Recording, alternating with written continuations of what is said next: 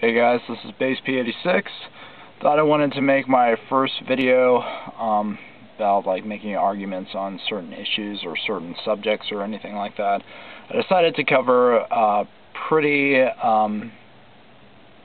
self-defeating question that a lot of skeptics tend to ask people about the nature of God, God's nature of His omnipotence and His omniscience versus any logical possibilities alleged logical possibilities that may affect His nature or anything like that. And that common question is, if God is omnipotent, can He create a stone so big that He cannot lift it? And at first glance, you'll often hear this question to be kind of a philosophical question that sounds like it has kind of a deep consideration of it has kind of like a deep valid philosophical position within it. Usually the person who brings about this question will usually say, if God cannot lift the stone, then logically He is not all-powerful. I remember I debated with an atheist who at one point brought about this same question. And what I did was I asked him a question in response. I said, well, let me ask you a question. And he said, okay. If God is omnipotent, why can't He lift the stone? Isn't He all-powerful? And his response, when the first word that he said in response to me, I knew that he was not even thinking about the logical contradiction that he was presenting. He said, and he said, because He created the stone so big that He couldn't lift it. Notice what he just did. He automatically begged the question by arguing the same premises. He didn't do anything to add in any new information for his position.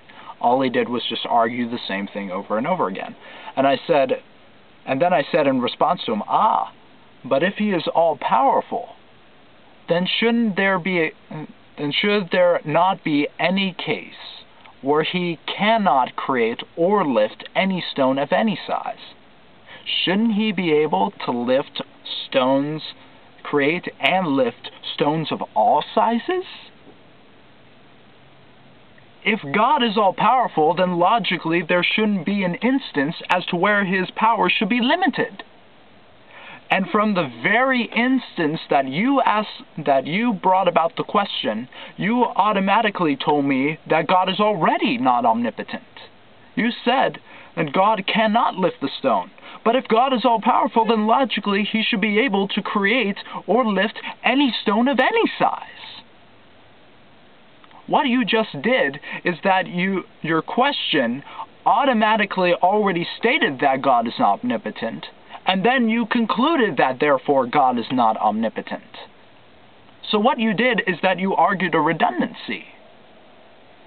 And also you logically argued a logical contradiction. If God is all-powerful, then why couldn't He lift the stone? That's the fundamental problem. You see, this question is not a valid question. It is a logically contradictory question. What it does is that it sets up a false dichotomy in which there has to be only one or two instances that are one or two options that are supposed to happen. And then it basically refutes those only two options. So what the skeptic is doing is that he is arguing a straw man. Do you see the problem here? Do you see the problem? You cannot have two actions that are stated in a question and then say that God cannot do one of those actions. He has to be able to do both actions if He is omnipotent. But you are insisting, as the skeptic, that he has to not lift the stone of that size. And that is a straw man.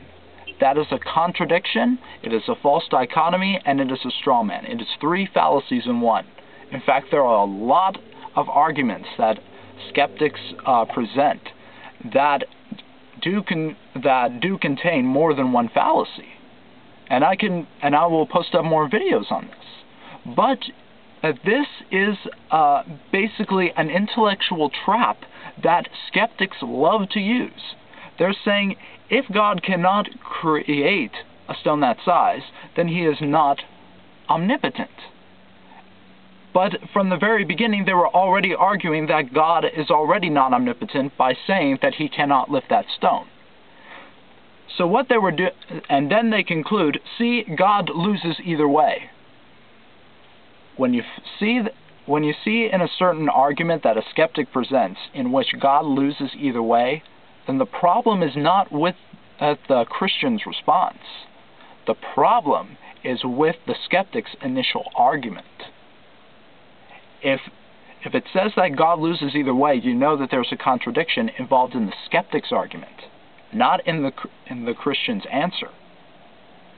And now we can move on to the next question, which is, can God create a riddle in which he cannot solve? And I usually respond by saying, if God is all-knowing, then logically there is no riddle that he cannot solve. And if God is not omnipotent, and if God is omnipotent, then there is no riddle that he can create. That's the answer. The answer is no, God cannot create God cannot create a riddle that he cannot solve. But then the skeptic will say, and if he cannot create the riddle that he cannot solve, then he is not omnipotent. If he can, then he's not all-knowing. Again, it's the same principle. It looks like a little bit more of a tricky question, but actually it's the exact same principle. They are deliberately setting up a false dichotomy as a form of a straw man. So the answers to the questions are, no, God cannot create a stone so big that he cannot lift it. If he could create a stone that he could not lift, then he is not all-powerful. And if God could create a riddle that he could not solve, then his nature would be self-defeating. So what they're basically doing is they're trying to set up this false dichotomy. And that's the basic principle. You can't argue this. This argument is completely invalid. So if you're a skeptic and you have tried to use this argument against Christianity, you have to see the logical inconsistency in this argument. And that's the basic principle of this video. But if you want to look up some videos about other self-defeating arguments, I'll be glad to post them up. Like, what is truth, or like, there's no such thing as absolute truth. I'll be glad to address some of those. Or you can check out Grandma Stola's videos on self-defeating arguments, and I'll provide links to that up here in the description. So I hope you guys like this. This is not an attack on skeptics. This is with all due love and respect. This is not a valid argument. So I hope you understand that that it's not trying to insult any skeptics. It's trying to understand the actual logical consistency within your argument. So I'm glad you guys could stick around to watch this, and I hope you subscribe to my channel, and I appreciate you watching this. So thank you very much. Love you all. God bless. Much love to all of you.